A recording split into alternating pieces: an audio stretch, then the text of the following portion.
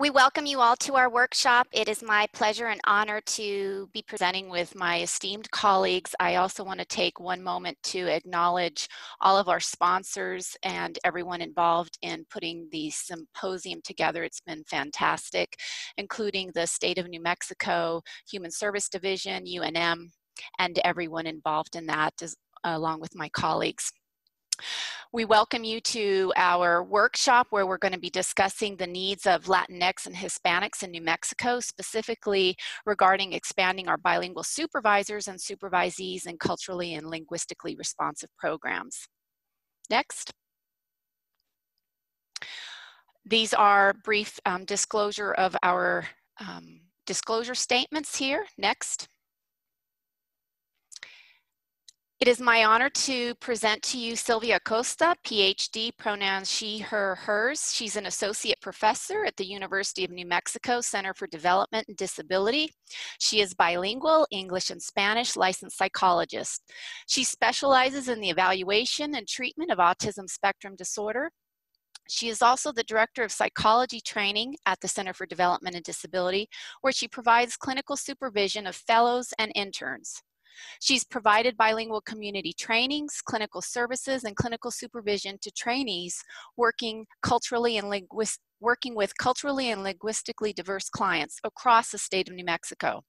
Dr. Acosta received her doctoral degree in counseling psychology at Colorado State University, where she specialized in child assessment and intervention. She completed her internship and postdoctoral training at Children's Hospital Los Angeles, University of Southern California. She was raised in southern New Mexico and has lived in Albuquerque for the last 10 years. I'm also pleased to present my colleague Karen Godinez Gonzalez, who is a third-year counseling psychology doctoral student at New Mexico State University. She graduated from the University of California, Irvine with a Bachelor of Arts in Sociology and Psychology. She also received a Master of Science in Counseling Psychology from the University of Wisconsin-Madison before arriving at New Mexico State University. And as a master's and doctoral level training clinicians, she's provided Spanish-English bilingual psychological services in Wisconsin, Texas, and New Mexico. And given her experiences as a bilingual trainee and supervisee, her dissertation research, which her proposal was just approved on Monday, congratulations, focuses on the experience of Latinx bilingual supervisees and their experience in supervision. And finally, I'm Marie Weil, a bilingual licensed clinical psychologist, board certified in clinical health psychology. I'm president of my specialty clinical health practice here in Silver City, New Mexico, where I also graduated from high school 30 years ago. I perform bilingual culturally competent psychological testing and assessment. I consult and provide clinical supervision. And my work experience spans interprofessional collaboration across the Veterans Health Administration, Federal Bureau of Prisons, hospitals, universities, managed care, private practice, community behavioral health, and a federally qualified health center. I studied and obtained my doctoral and master's in clinical psychology from Philadelphia College of Osteopathic Medicine, another master's degree in applied psych from Penn State University, and my bachelor's degrees in psychology and Spanish from Sweetbriar College. I'm active in multiple national associations, the State Psychological Association and Division. I collaborate with my colleagues that you've heard in our prior presentations across the state, and I was one author of the New Mexico Clinical Supervision Implementation Guide. And if you haven't seen that, I do encourage you to access it, and if you're a psychologist, you can also presently access it through the New Mexico Psychological Association for CE credit. I'm certainly committed to equity, diversity, and inclusivity. Next slide. We hope today that you will be able to really identify why it's important that we're discussing bilingual Spanish-English supervision. We hope that you'll be able to discuss a couple of delivery and training program models here in New Mexico and describe 3 to 4 different practices, bilingual training and professional development practices for diversity, inclusion, and equity. We also hope that you gain learning and able to identify critical experiences, specifically of bilingual trainees or your supervisees and their bilingual supervisors relationship dyads. We're going to provide you with several resources for development of your Spanish clinical skills and listing three strategies at least for working ethically with interpreters who are interpreting in Spanish. And as with all of our workshops that we've done during this month-long summit, we hope that you will register and become involved in a supervision network in New Mexico, and in particular, if you're involved in offering bilingual Spanish-English clinical services or clinical supervision in New Mexico, that you will register for that as well. Next slide. We want to start off by gathering some information about our participants today, and Jen will be putting up our poll questions. Please take just a few moments to respond yes or no to the 2 questions in front of you.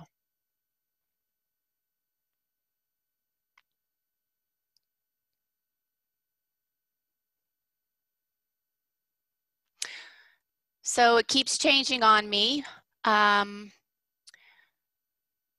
So we're asking you personally, if you actually provide services.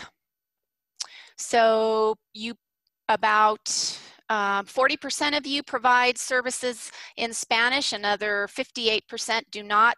For some of you, it's not applicable, and that's just fine. We welcome you and hope you will gain out of this workshop. We're providing lots of information for diverse audience. And for those of you that indicated you are providing supervision, in terms of supervision in Spanish, the majority of you do not, while about 15% of you do. Thank you.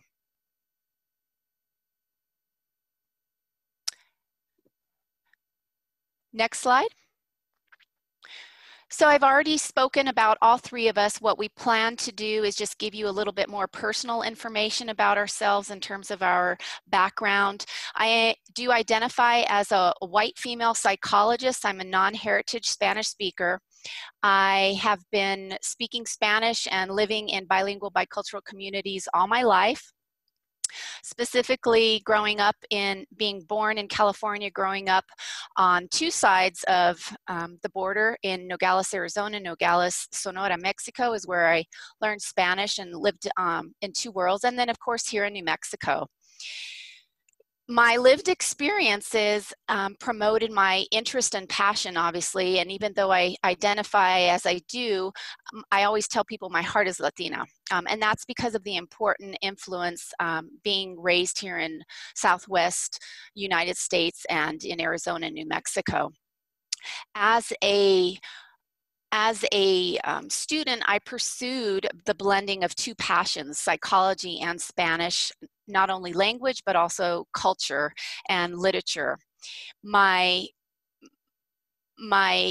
interest, my lived experience also promoted me to pursue additional kinds of trainings because we know there's a dearth of training. Specifically, it is growing as far as offerings in Spanish clinical skills as well as language and culture. So I did pursue some additional trainings as a bilingual mental health provider at Our Lady of the Lake University for assessment and clinical supervision in Spanish. And then I also, one of the other things that I did is I am a certified medical and mental health interpreter.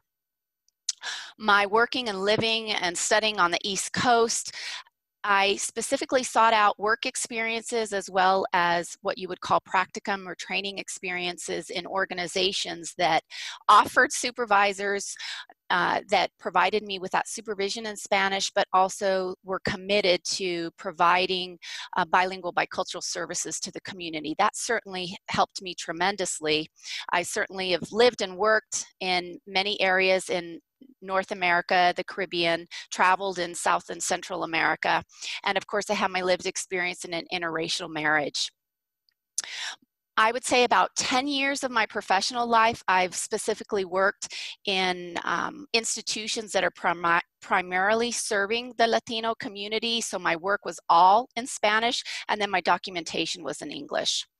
In terms of my research and training, I sought out again, additional experiences and provided and and did some qualitative research where I learned from my community in terms of learning, gaining their stories and lived experiences about Hispanic ethnic identity and acculturation. Of course, for my doctoral degree, what I ended up doing, because of the dearth of availability of bilingual clinical supervision, I ended up developing a training program for psychologists who supervise trainees in that area. Next slide.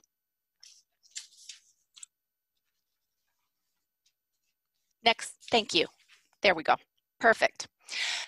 I hope some of you may find this slide familiar. I want to thank and give credit to the Interaction Institute for Social Change and their artist who has updated it over time, but in particular, I also want to thank Mika Terry for alerting me and showing me this, because I've utilized it tremendously. So in this slide, I'm talking about promoting bilingual behavioral health, equity, diversity, and inclusivity. Health disparities, as we know, are preventable differences in the burden of disease, injury, violence, or opportunities to achieve optimal health. That certainly includes behavioral health. And health disparities are experienced by socially disadvantaged populations. We know that these health disparities result from poverty, environmental threats, rural geography, which we have a lot of here in New Mexico, inadequate access to healthcare, individual and behavioral factors, and educational inequalities. The figure on the left looks at what is equality. And equality, igualdad in Spanish, relates to the state of everyone being treated fairly without attention to each person's varying needs. So we have three individuals looking over to watch a wonderful ball game, and we provide them all with the same opportunity, the same size of the crate. And even though we do that, the shortest individual there still is not able to see over and view the ball game. Where the figure on the right depicts equity, or equidad in Spanish, and it specifically relates to the fair treatment and equal allocation of resources and power that are distributed across race, gender, class, sexual orientation, gender expression, and other dimensions of identity, such as age, disability status, socioeconomic status, and geographic location. So when we actually provide the shortest individual with two crates, everyone now is able to see over and see the nice ball game going on. So inequity, as we know, arises when the distribution of these resources from laws, policy, governance, and society means that one group is advantaged over the other. We frequently reference this in the literature, or you'll hear about it on the news, as social determinants of health. This lack of equitable opportunity gives rise to the disparities that we see in health status and health outcomes between different areas of our country. Now, in New Mexico, some specific examples of our health disparities, as we all live and know, we are #1 in the nation for deaths by alcohol. Hispanic males in New Mexico have the highest rate of drug overdose. We also know during this pandemic and with COVID-19 that racial and ethnic minorities experience disproportionate deaths, and it's directly related to what I've just depicted and outlined in this slide. Next slide. As it relates to our workforce, that is all of us here who are supervisors, who are providing behavioral health services, who are working perhaps as peer supports, as well as administrators administering these programs. We're looking at our population and workforce. So in New Mexico, we have a population of about 2 million. Our poverty rate, this is pre-COVID, was about 20%. And two brief demographics pulled from the latest census figures: 37% of our population identified as white, and almost 50% as Hispanic Latino. And in New Mexico, 35% of our population speaks a language other than English at home.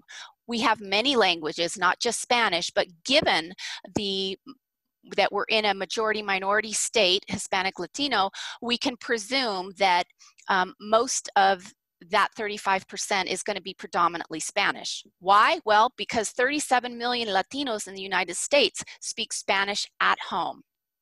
In terms of workforce data from the New Mexico Legislative Workforce Report of 2019, 50% of the behavioral health providers who were non-independently licensed identified as Hispanic.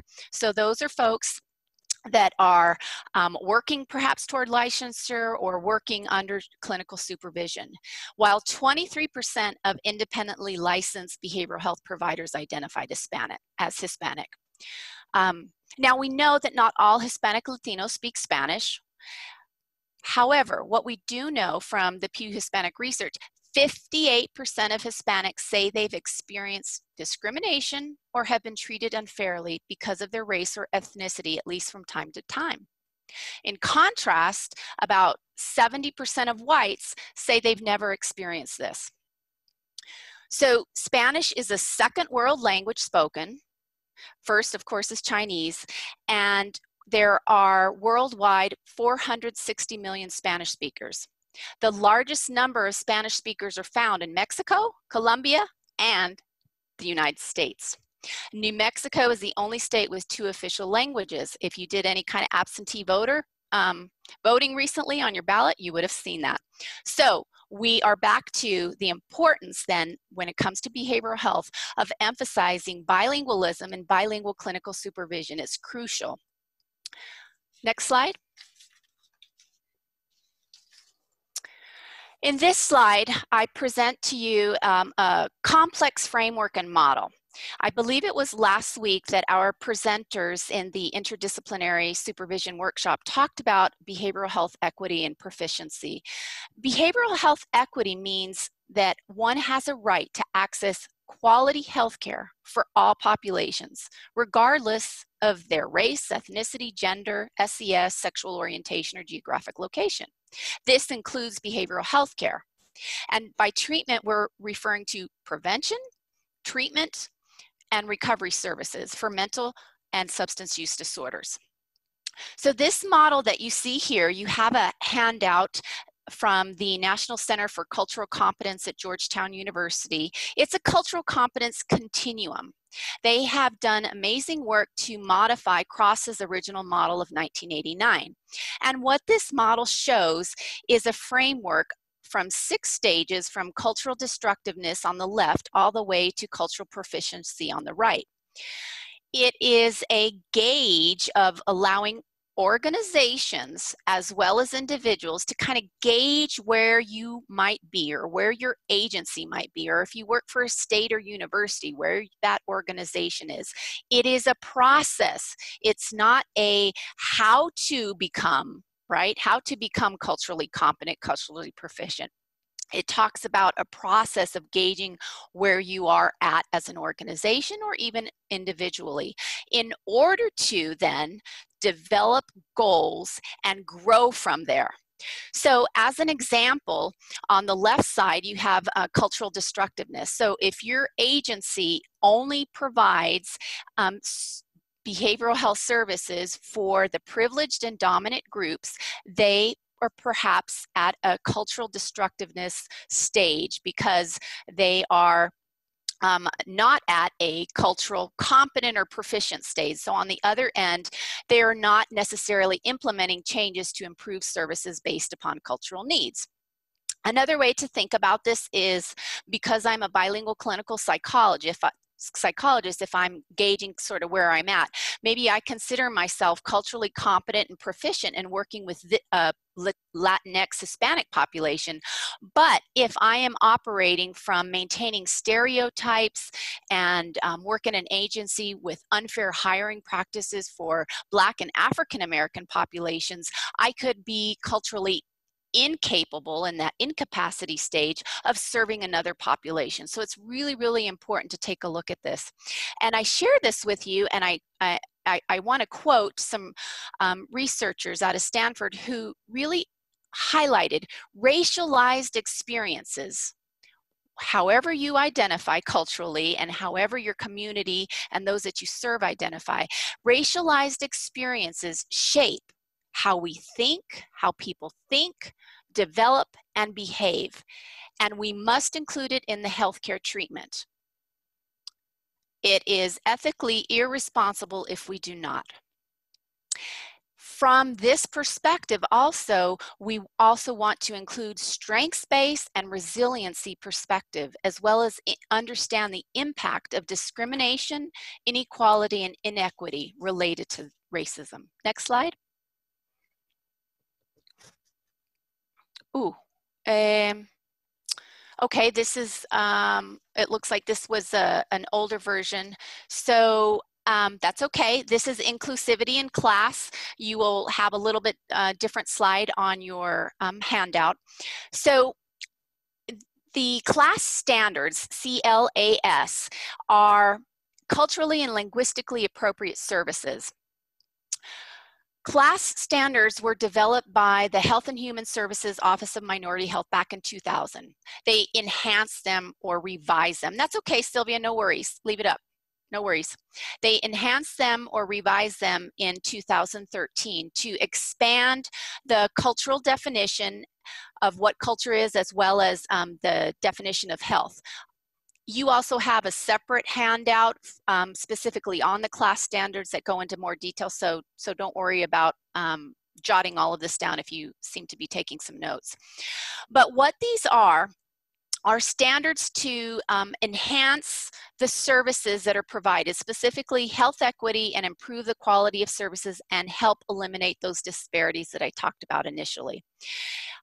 The Principal Standard 1 calls on organizations to provide effective, equitable, understandable, and respectful quality care and services that are responsive to diverse cultural health beliefs and practices, preferred languages, health literacy, and other communication needs. So if you think about that framework I just provided, I'm really operating on the right side, right? The cultural competence and cultural responsivity side of that framework. But here our federal government is telling us, and if you work in an agency, a university, or institution that gets any kind of federal government grants, in particular from SAMHSA, SAMHSA expects recipients to implement what is called the class standards. I've only described the one principle, but the class standards give organizations action steps for implementing culturally and linguistically appropriate services. They're divided into 3 areas. So the first area talks about governance, leadership, and workforce. So things like recruitment and promotion. So if you work in agencies where your job description or when you were hired, they preferred bilingual clinicians or to provide bilingual services to the community. The second area relates to the communication and language assistance. So specifically talking about language assistance must be provided in agencies that receive federal monies at no cost for those members that receive those services who are considered limited English proficient. And that agency must ensure the competence of providing of those individuals or interpreters providing those services. So if you are that clinician, that bilingual clinician, and you're providing those services, what the class standards say is those agencies and universities must ensure that you're competent to provide those services. And they must ensure that those interpreters are competent. And finally, the third area talks about continuous improvement, so quality assurance and continuous improvement. And these class standards can be applied to a wide array of professions and sectors. Next slide. They are also available in Spanish, and you have the link there. Okay, so I had 2 slides, Sylvia, on effective supervisor skills and techniques. And that's okay, and ineffective. Don't worry about pulling them up. They have access to them on the slides.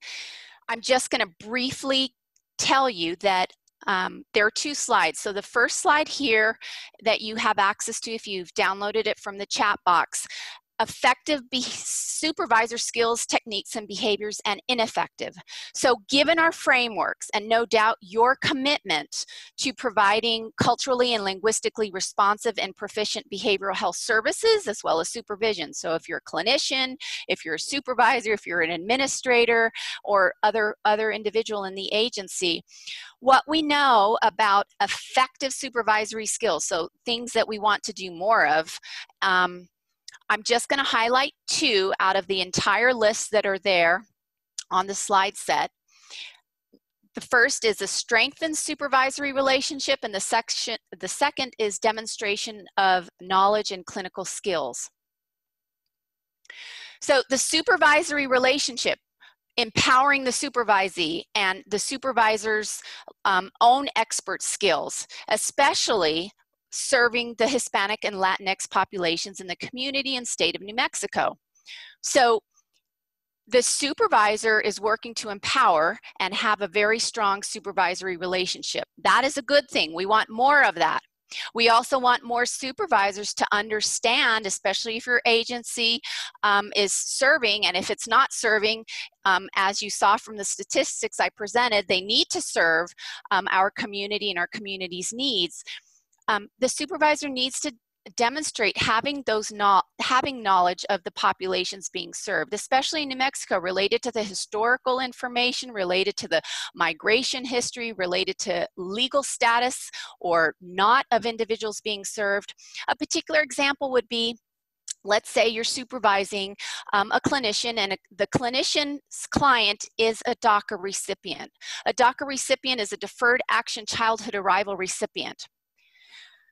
That supervisor needs to know what DACA is, what that means. They need to have knowledge of the history, knowledge of the impact of legislation, knowledge of the current threats to that individual, knowledge of that person's pre-migration history, their post-migration history, all of these kinds of things, because they're supervising that clinician who's working with that DACA recipient. It's very similar to, you would not expect that DACA recipient, the client, to teach the clinician providing them services everything they need to know about DACA. The reason why, it can be very re-traumatizing, and it's not an example of being culturally competent or culturally responsive. And so the same is true with not expecting the clinician who knows that and is providing those services to teach the supervisor. Now, we haven't even discussed the language skills. So let's say that that clinician is working with the client in Spanish.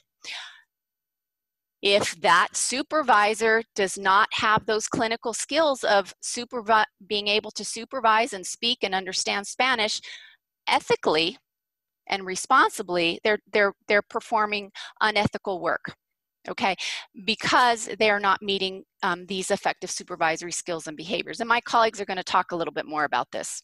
The second slide here, next slide, is the ineffective supervisor skills, techniques, and behaviors. So things that we don't want to do, things that we want to avoid doing, right?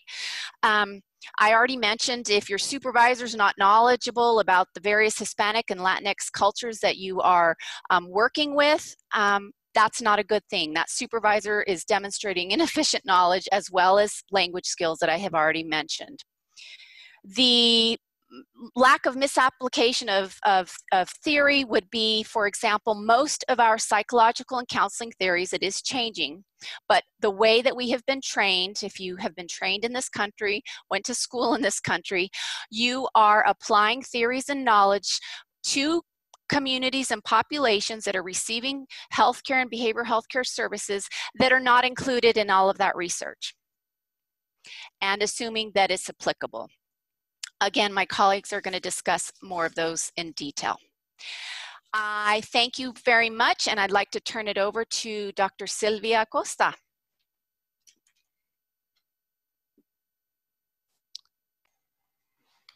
Good afternoon, everybody. Thank you for being here. Thank you to the symposium organizers and to Marie for including me in this presentation.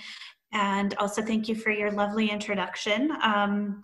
I'll just say a little bit more about myself. I work at the Center for Development and Disability, which is part of the Department of Pediatrics at UNM. As you mentioned, I specialize in the assessment and treatment of autism spectrum disorders in young children, and I specialize in serving monolingual and bilingual English and Spanish speaking families. And so for the past couple years in my role, I've directed the psychology training that we provide at the Center for Development and Disability. And so part of that is we do have a formal postdoctoral psychology fellowship training program in 2 tracks. And one is the autism spectrum disorder track, and the other is the early childhood track. And then we also host 2 internship tracks, the same autism and early childhood, for folks who are training in the Department of Psychiatry and Behavioral Sciences tracks at UNM. So we host interns coming in to train with us in our clinics. And so since I've been supervising for the past couple years, realizing that I needed help and support in my own services in terms of supervising and training bilingual trainees. I've been a provider for a long time, and as a provider, I worked in building my own skills in providing services. But then I realized, wait a second, this bilingual supervision piece is a little different. It's a unique area, and so I need to develop my own skills in that area as well. So part of my participation in this talk has been learning as well, because I don't say that I am an expert in this area at all, because I'm sort of learning as I'm going, and I'm learning as I'm going as a provider as well. And I think that I share that because that's often the experience of us as providers. We learn as we go. We have to pick and choose the different experiences and practicums and supervisors that we can get. And that's been part of my training and my experience as well, and that's why I talk about that, because as Karen will talk about later, this is the experience of bilingual providers, but also bilingual trainees. And so obviously I was a trainee myself and had to go through this process. And I think in the work that we do, we're always evolving. And so part of my participation in this was also to learn. And I know that there are tons of experienced providers out there as well. And so, we definitely want to be able at the end to share that expertise.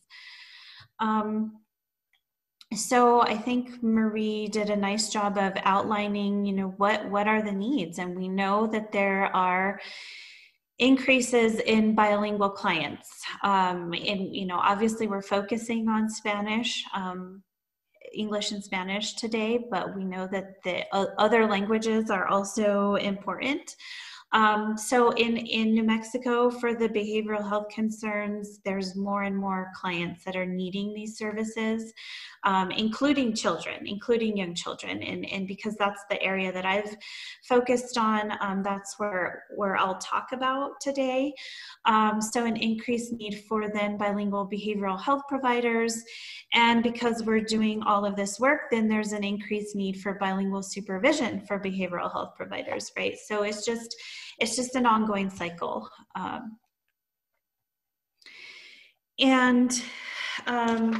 What I want to talk about is a little bit about, this idea of cultural competency, but also cultural and linguistic competencies.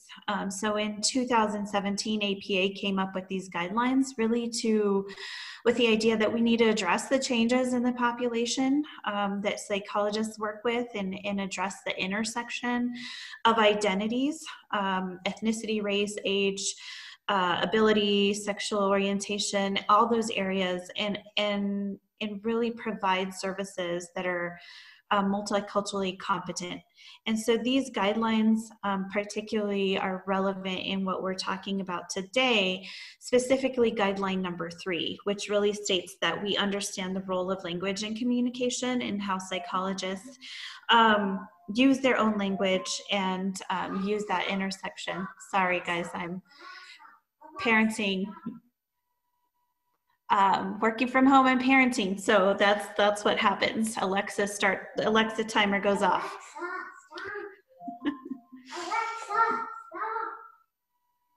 So we do know this because communication can be, compromised, especially in the clinical setting.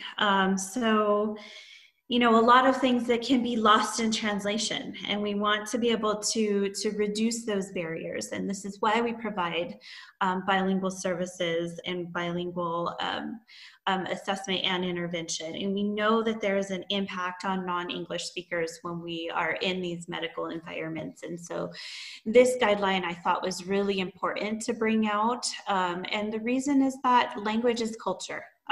We cannot separate those out. Language really does impact what our culture. It's the core. When we talk about the role of language, providing services, it really is important that behavioral health providers are responsive to this idea. Thinking about how language is so tied to, especially in New Mexico. I grew up in southern New Mexico, and our Spanish is quite different. It's more border Spanish than some of the Spanish in northern New Mexico, and knowing those nuances and how those are really related to where we come from, and just thinking about, central and northern New Mexico and southern New Mexico, and how things might be said differently. Like when I moved here, I didn't know what, I used the word luminarias for the farolitos. I was like, what is this? This is a luminaria, not a farolito. And so, that tells us about who we are, our culture, where we come from. It's such a strong and important factor in culture. And when it comes to behavioral health, it's extremely important. Just thinking about, especially like you were talking about, Marie, the stigma related to behavioral health and how that is so much stronger sometimes in Spanish. When you talk about, está loco, right? That's he's crazy. That really has a strong connotation in Spanish, and it really does relate to some of the stigma that's related. And so there's just so much, and we could go on and on about language and the importance of language and culture. But the other piece is really, in order to provide culturally and linguistic competent services, that first step is really looking at your own language, your own culture. And so understanding your own bilingualism, if you are bilingual, I think, Marie, you mentioned you were a heritage speaker. And so I have these definitions on here to just give you that idea of what these mean. So a native speaker is someone who is going to have that home and academic languages in the same thing. So your academic language, which is your education, your reading, your writing, what you learned. The native speaker is it's going to be the same language. So I'm a native speaker. My home language early on was Spanish, and then I didn't, get that much exposure until school. And so I consider myself a native speaker. And then a heritage speaker is someone who may have their home language is one, and then that's different from the academic language that they were educated in. So I think this comes up for our poll. I just wanted to see who's out there in terms of how you identify.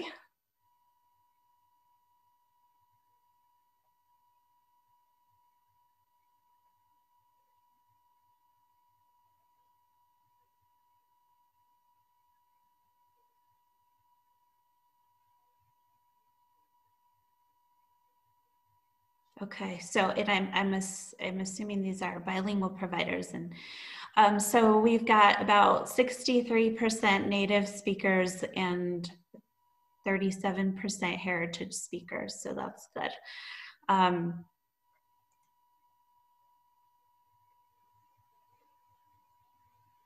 All right. And then the other thing that I wanted to just talk about in terms of these specific definitions is that, you know, we know about language development and how language develops in young children, but then there's also this piece around bilingual language development, and how does that happen? And so when we think about it this way, there's two kind of processes going on in terms of bilingual language development, so dual language or even more than one language. And this can also be important as we learn about ourselves and about our clients that we work with. What is that exposure like? What is that bilingual language exposure? So we talk about sequential. So this is when you hear two languages pretty much at the same time. And so, the age is kind of different in different literature, depending on where you look, but 3 is right around the age. So I kind of consider myself a sequential learner because I was, you know, my home language was Spanish. My parents spoke mostly Spanish. I was raised around my father's parents who were monolingual Spanish speakers. And my parents did know some English and they interacted with each other in English. So I did have that exposure before age 3. So I did have some, but then it wasn't until school that then I became educated in English. So, you know, that's where a sequential language learner might look. And then the other area is the simultaneous, where you learn 2 languages after you're already well established in the first language. So for our clients, this could be one or the other, right? And so, and then also when you're thinking about the simultaneous, a lot of our young children, especially, and the children I tend to see in our clinics, like the 3 and 4-year-olds, their primary language is still Spanish. They're not, you know, they're maybe receiving some preschool services in English, but really their home language is still Spanish. And so they're still those native speakers, and they're not exposed until school. And so this is really important. We're thinking about particularly assessment, which is the work that I do, and I don't do as much intervention, but this process is really important when you're thinking about, well, what is their core language in terms of their emotional language, and how do they interact with the social language, but also how do they access their emotions. And, you know, a lot of us who are bilingual, you know, will do that translating in your head. And so do you think in Spanish? Then it comes out in English, or do you think in English and it has to come out in Spanish? And it's different for everybody. And it's just really important to think about this process as we do the work with our clients. And so here's that next poll, just to see, so you can kind of apply this for yourself.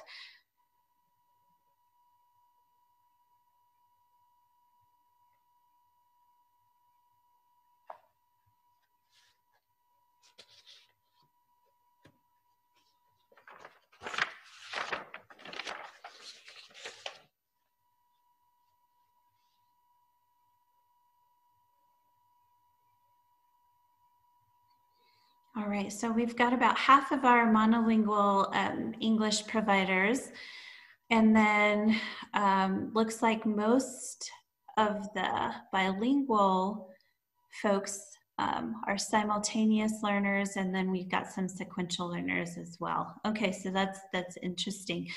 And then, yeah, so does anybody have any questions around those, or anybody who wants to kind of share their language exposure experience? I'm open to that. Just a question. This is Sandra. about monolingual and simultaneous. I grew up monolingual Spanish in Mexico until age 12, so that would be considered simultaneous. Mm-hmm. Yeah. So your second language is English, and so your home one is Spanish, and then you acquired that second language. Yeah, and that's a really good point because you know, when we're thinking about our supervisees, me especially, right? So that native language is really important to think about when you're doing that work, and sometimes the English as a second language is something to consider as well. So yeah, thank you for that. This is Socorro. I wanted to also share that I was a monolingual until age 20. I don't know. I was pretty older when I started going into school and transitioning into my English, which as of now, I'm still having difficulties expressing myself in writing and vocally, not because I don't know the language, but it's kind of like my brain is still transitioning. If I didn't do it when I was young, I'm still having a hard time as an older person. So although I feel myself I'm simultaneously bilingual, I still have difficulties just on the outcome. You see what I'm saying? But I feel myself very bilingual. Mm-hmm, mm-hmm. Yeah, and then there's all the levels of proficiency, right? And so it looks like I'm reading the chats, you know, and you could be proficient in speaking but not in writing, or you can be proficient in reading but not in speaking. And so that's a whole different level of you know, that proficiency and how comfortable you feel. You know, I can speak and I can do assessments and I can you know, do therapy, but don't ask me to write my report in Spanish. Like, there's no way that I can do that, right? And so either way, right? Either way. And so thinking about, you know, the native Spanish speakers who didn't necessarily get schooling in English, but then come to this country and are expected to write reports and write in English and write fluently, that's something to think about in supervision and when working with bilingual providers. So it goes both ways, absolutely. I grew up in Mexico just only speaking Spanish. Hey, and then I got shipped off to Michigan to get immersed into speaking English during my high school years. And so that's when I ended up learning English as a second language. And now when I ever go back and visit my family in Mexico, I feel like I really don't know where I belong, because quite a bit of my life I spent it here. When I go back to Mexico, my Spanish is weird, my English is weird. So yeah, it's interesting to try to figure out how do we feel in terms of language and culture. Mm-hmm. Mm-hmm. Yeah, absolutely. And you know, in as I've developed also, it's, you know, my technical Spanish has definitely gotten much better. And so sometimes my family's like, what are you saying? Like, that's too technical of a word. Don't say that word.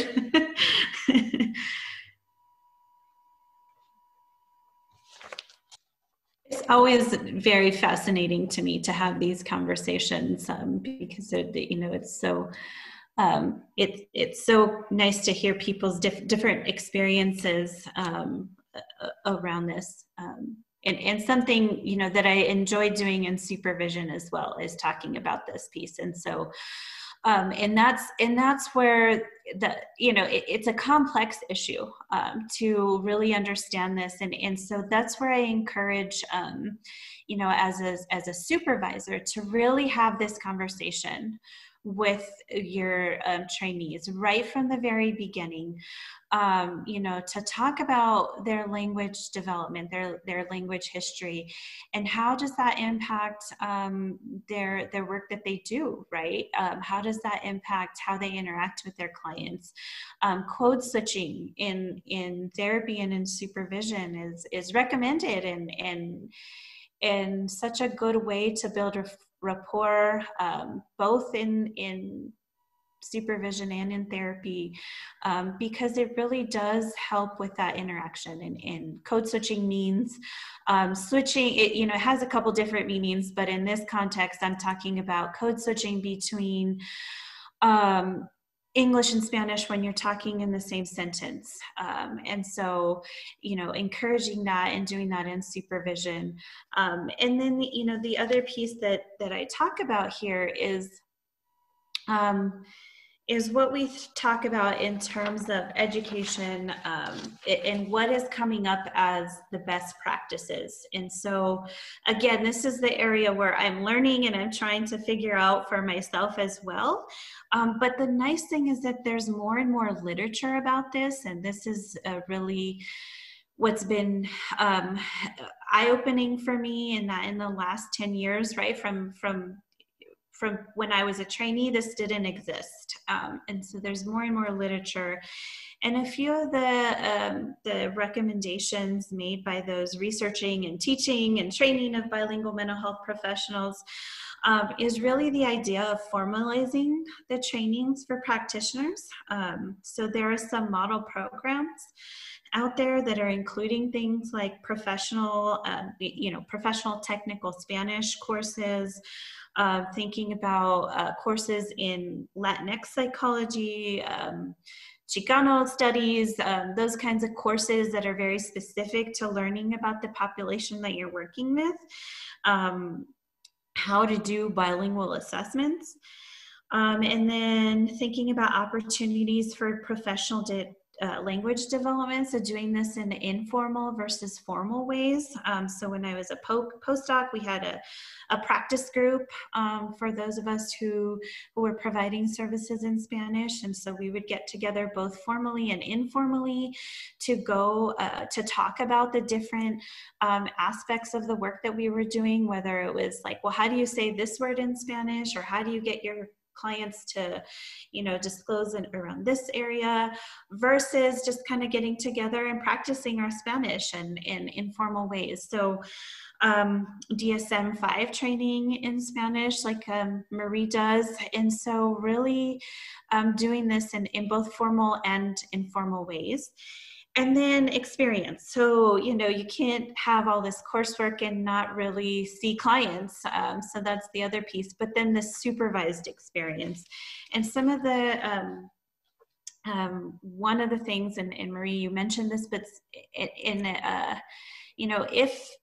if the service is in Spanish, then, I think the best practice is that supervision should occur in Spanish as well, or in another language. And that's not always possible. And we get that here in New Mexico, given the numbers that you talked about, that's not always possible, but that I think we're striving towards that as the best practice.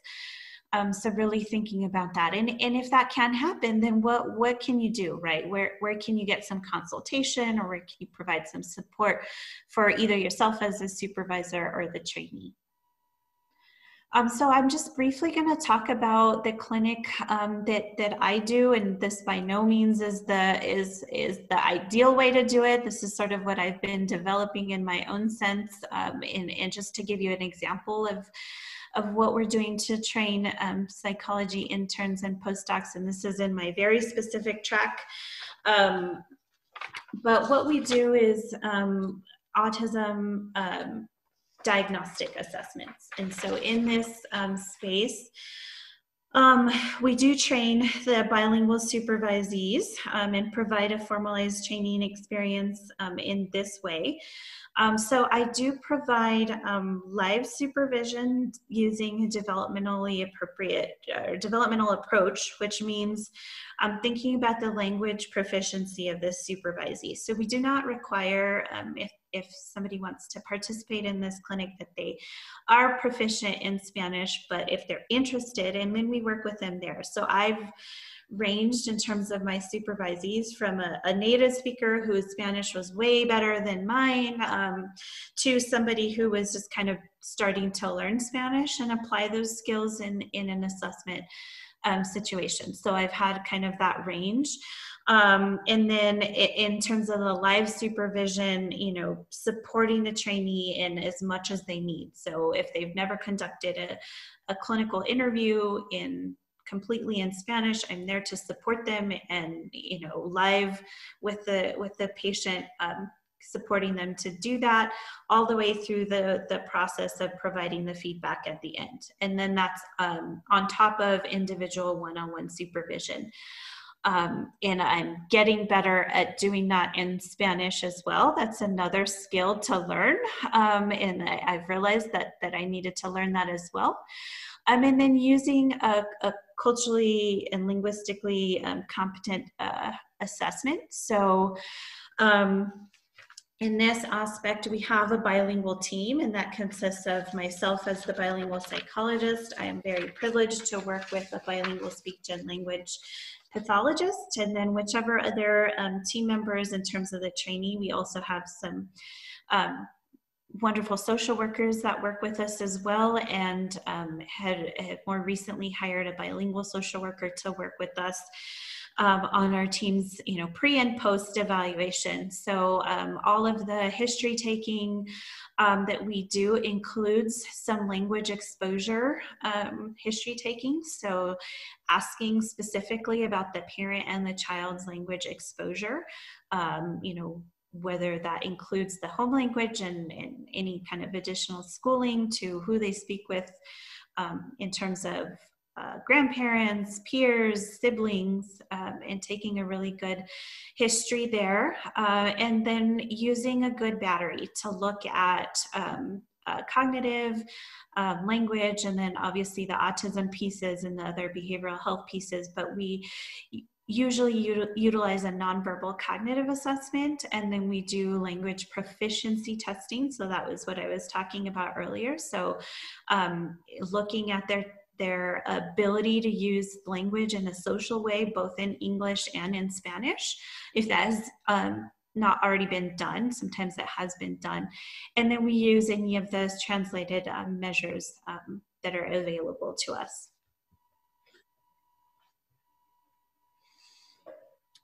So, you know, there are always barriers to the work that we do, and these are kind of the ones that I've kind of run across. Long wait lists, obviously.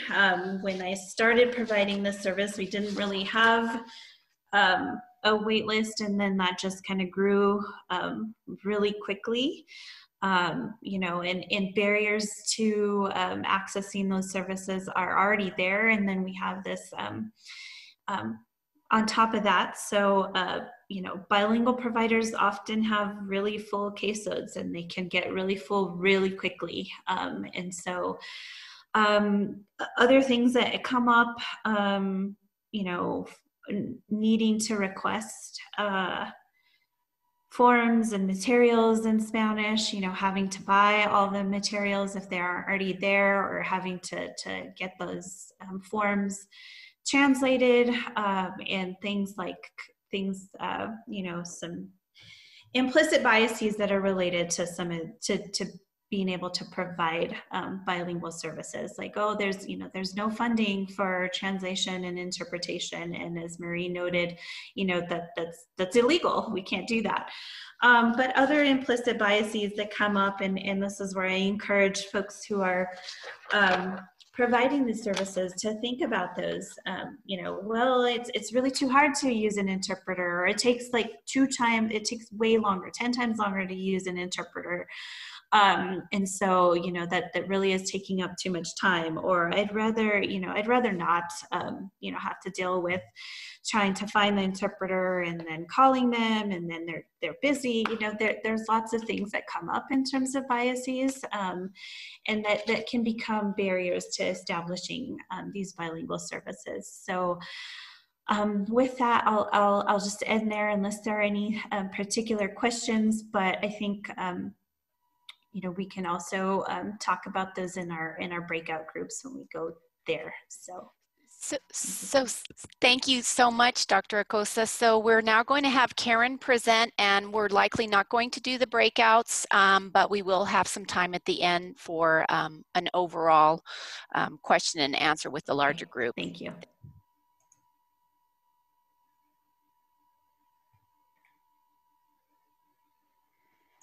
Hello, everyone. So I'm going to do a brief introduction before transitioning into my presentation. I want to start off by saying that I can definitely feel it's lunchtime. We're almost there. But once again, my name is Karen Elizabeth Godinez Gonzalez. A little bit about me, so you can kind of get an idea of, you know, who I am, where I come from, and how that informs my research today and my clinical work. I was raised both in Mexico and California. At the age of 4, my family decided to immigrate to Santa Ana, California, which is where I was raised after 4. And so I lived in California until I was the age of 22. I graduated from the University of California, Irvine in Sociology and Psychology. And then here I go to Wisconsin to pursue my master's in counseling psych. It was definitely a huge culture shock, not just the weather, the campus, it was the people, it was just everything. So that definitely informs a lot of my work, and it informed a lot of my work in Wisconsin. I predominantly worked with Latinos who were undocumented and monolingual in Spanish. I had no bilingual training, as Dr. Acosta mentioned. And it was difficult to provide the services to such a vulnerable community with no training actually, and no bilingual supervision. So I think that definitely informed not just my clinical work and supervision experience, but then also my decision to pursue a PhD in counseling psychology at the New Mexico State University. I'm actually now receiving official bilingual training and supervision, and I'm getting my minor in professional Spanish counseling and a minor in primary care. So it's been wonderful to be here in the Southwest. I've provided therapy to both Wisconsin and New Mexico, but then also Texas, and one of my practicums at the University of Texas, El Paso, and that's where I also received bilingual training and supervision. So it's been amazing, given that not a lot of people get to experience that. And so today, as a third-year counseling psychology student, I'm a PhD candidate as of 2 weeks ago, and a few days ago I proposed my dissertation, which was successful. Thank you for celebrating with me. And now this weekend I'll be submitting 8 applications for internships. So that's all of my life right now. But I'm glad to be here with you all, and would like to share with you specifically more about supervisees and bilingual trainees' experiences. Oh, could you? Yes, thank you. I was like clicking, I'm like, it's not going. Well, it's not my desktop. So I'll start by talking about, we'll kind of just, mention, Dr. Weil and then Dr. Acosta have already mentioned the importance. Thank you. The importance of bilingual training and bilingual supervision. And so we know that that's important. And I think it's also important for us to know a little bit more about the unique barriers that I myself as a trainee and supervisee and other bilingual trainees and supervisees face. To begin, we will highlight again that there is a lack of bilingual training in general. If you don't attend a program that specializes in professional Spanish counseling or offers that type of training, you will most likely never get it. Even after going through your master's, your PhD, and you start practicing, you will start practicing as a licensed psychologist without professional training and supervision sometimes, unfortunately. So how does that affect our experience as supervisees? Well, we experience higher rates of burnout. And a lot of the times it's because we have limited support, limited resources. We feel isolated because perhaps our peers or colleagues are not experiencing a lot of these things. And so in addition to feeling isolated, we experience the burden of having to translate video. So for example, whenever I have to transcribe some sort of clip, I don't just transcribe it in Spanish, I have to transcribe it in English unless I have an English speaking client. And it's very difficult. And And there's also, you know, the burden of having to translate videos for supervision specifically. If your supervisor is not bilingual, and here you have a very important session that maybe you want to consult about, you perhaps have to either translate on the spot or translate it prior to attending supervision. And these are the different type of tasks that I would say that definitely contribute to our burnout, higher rates of burnout. We also are language brokers. We have additional responsibilities like having to translate forms. We want to provide psychoeducation, but we cannot find this information online. What are we going to do? Sit down for an hour, translate, and then have those materials ready for our clients. I had to do a lot of that in Wisconsin. I had to get very creative. And so there's also the burden of having to complete other type of forms. I've worked with clients that needed my support in translating a ticket or some sort of like DMV bill or some sort of like court order, and all of these different type of things come with our job as a therapist. And I love doing it. And I also have to acknowledge that although there's a lot of pride in being able to serve our community, there's a lot of challenges that we experience. In addition, we experience higher caseloads of monolingual Spanish-speaking clients. When I was an intern in Madison, Wisconsin, I completed about 300 direct hours, and I had one client that was white and monolingual English. So the rest of my direct hours were all in Spanish with no training on our bilingual supervision. How do we do it? We just do it. And we have to acknowledge that although it's done, we can always, you know, do more to support bilingual trainees and supervisees. And my literature review is available to you all. So if y'all want to know more about bilingual trainees and supervisees, I could definitely share those references with you all. And then Dr. Acosta, you can transition. And given that this presentation is specifically on supervision, I believe it's important for me to emphasize that there is no bilingual supervisory framework or model. So there's no model showing supervisor how to best work with bilingual supervisees and trainees. And so I feel like that definitely adds to why we experience such unique barriers and challenges. Currently, there is a model that looks at Latina dyad supervisory relationship, and it integrates Latinx multicultural counseling competencies, and it looks at Latinx ethnic identity theory, specifically in the context of supervision. And there's a lot of discussion about culture and the importance of culture in supervision. And there's a very little section on language and bilingualism. And it discusses the importance of, as a supervisor, being able to assess your supervisees,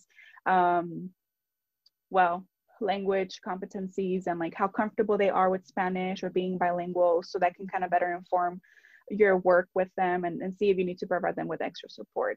But this is the context, in the context of Latina supervisory dyads, and that's not always the case, right? Because there's a lack of bilingual trainees, there's a lack of bilingual clinicians in general, so there's a lack of bilingual supervisors. And so it's just, it tears up, right? So what do we do? You know, like how do we best work with bilingual supervisees? You can skip to the next one.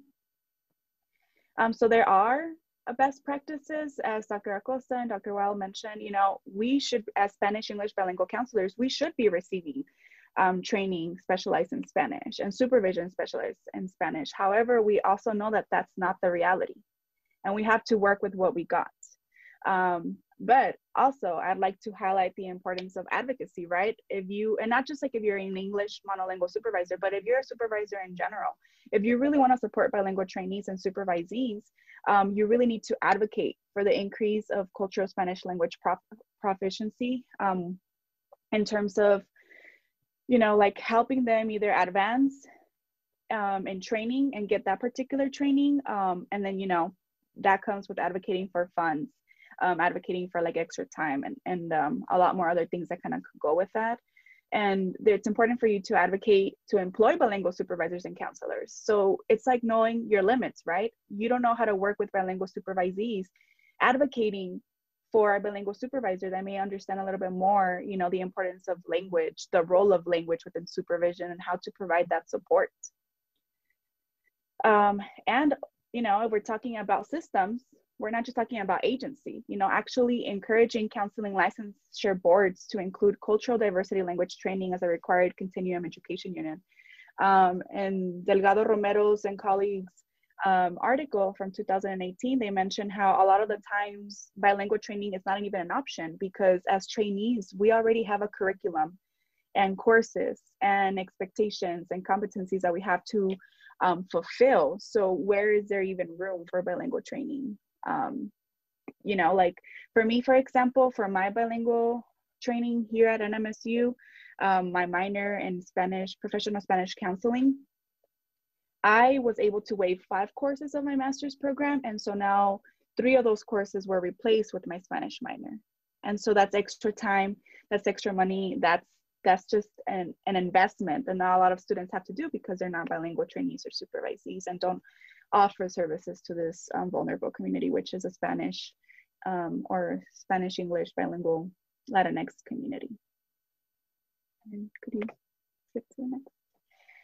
So, given that I just proposed on Monday, I'm specifically looking at culture, humility, and supervision. And so we know that there is no supervisory framework that, you know, informs you how to best support bilingual supervisees. But given my experience as a supervisee, I believe that when I had white English monolingual supervisors, when they invited me to bring my culture, to bring my experiences with language into supervision, when they practiced cultural humility, that helped me not just develop as a professional, but then also it helped me feel confident that I can trust my experiences, that I can trust my background, and there was still room to grow and to learn more about the community that we're serving. For example, for me, I didn't know what chiple was.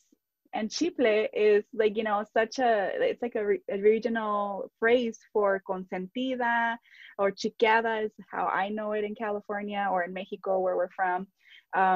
But, you know, like being able, so if my clients feel safe and they trust me enough to bring these type of like words and explain to them, because I'm like I'm genuinely curious to know more about the word, then I want to have those processes in supervision as well. So as a supervisor, it would be important to practice cultural humility, not just to foster the working alliance, but then also to help us flourish as linguistic and culturally responsive clinicians.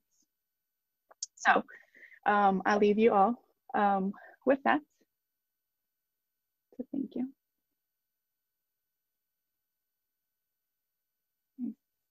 Thank you so much, Karen. Very valuable contributions in terms of that.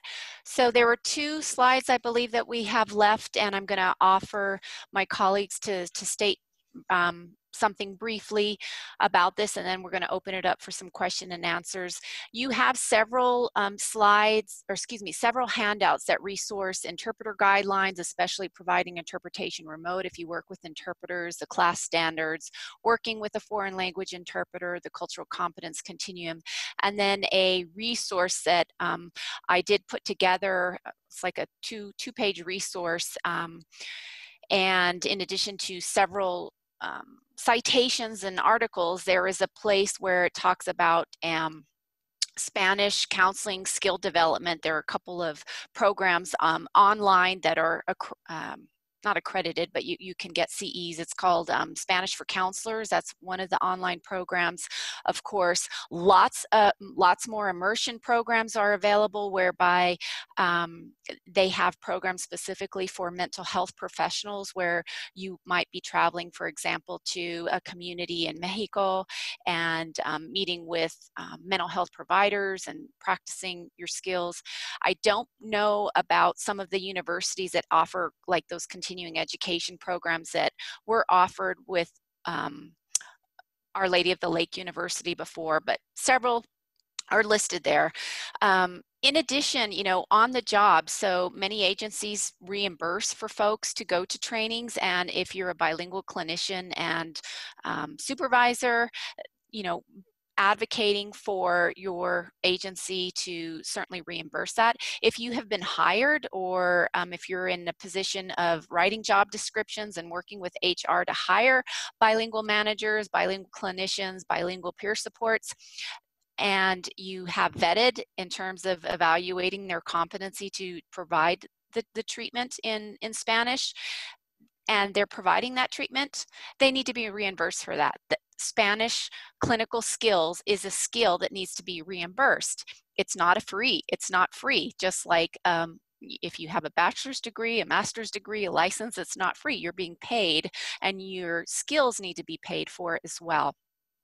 It's what we've done with the field of interpretation. It is validated that being an interpreter, being a translator, a professional person has those skills and should be reimbursed for that. Do my colleagues have additional things that they want to talk about in terms of the Spanish skills development? And, you know, one of the things is, just because you grow up speaking Spanish or speaking another language does not necessarily translate over to the clinical work, which is why we're emphasizing this whole program today.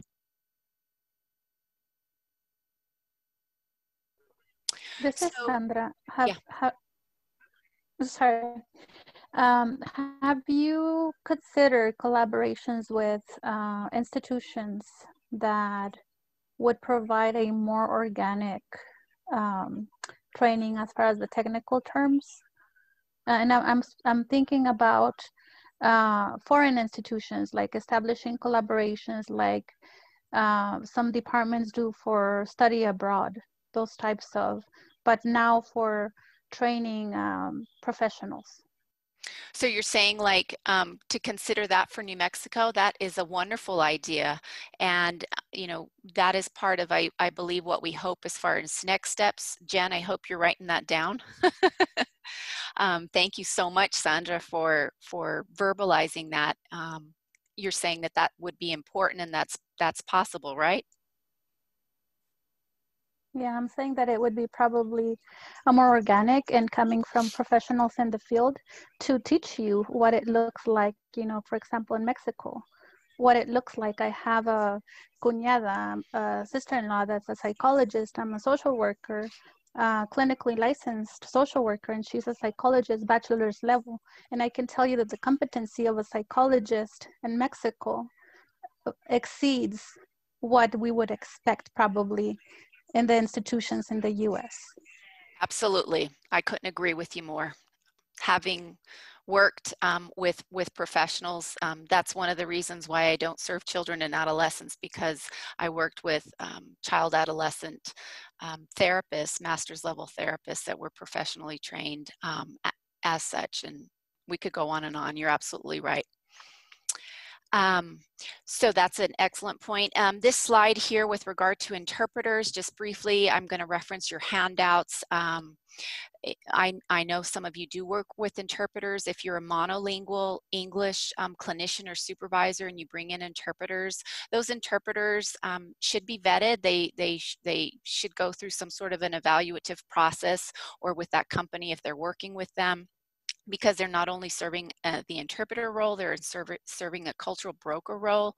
And as the monolingual supervisor or clinician, there are certain things that would be appropriate to make sure that happen, meeting with that interpreter before the actual session, clarifying the roles, clarifying seating, having sort of a pre-meeting, and then also having a post-meeting where sometimes some of the cultural issues that are important could be further explained to the Spanish speaking clinician or supervisor. Definitely provide for additional time.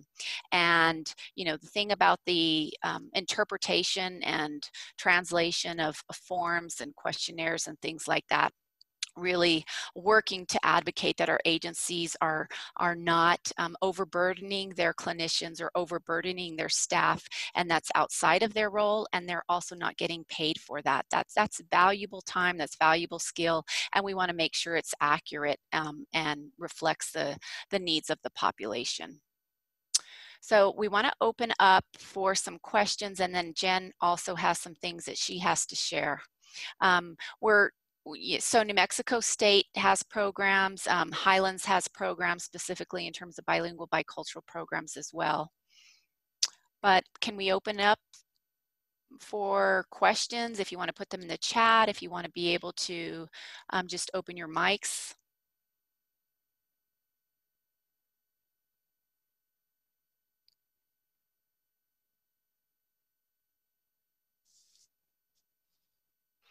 really appreciate the conversations and the information being provided. Let's see, I'm sorry, I missed the name, who it was. It's already escaped me, Brenda. So Brenda indicates that we do have a seal for individuals who graduate from high school who are bilingual. There's a high school seal, and that's wonderful. You know, part of what I did in preparation for this presentation before I was able to meet Karen and Sylvia is, you know, I talked with colleagues across the country about some of the changes, and I heard about California, again, where I was born, and many other programs. Some of the programs, training programs, are getting some of these seals as well. But they reflected what the presenters have talked about today in terms of we haven't necessarily had these experiences or exposures, and now that we are in agencies or in universities or in states, we need to be advocating for that. And even here in New Mexico, with regard to if you're working for the state and you're hired and you're bilingual, I mean, there should be some sort of differential for that, right?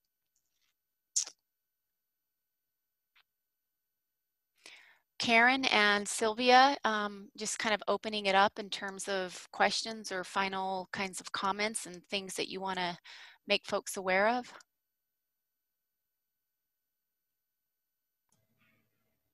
It looks like Mika has a question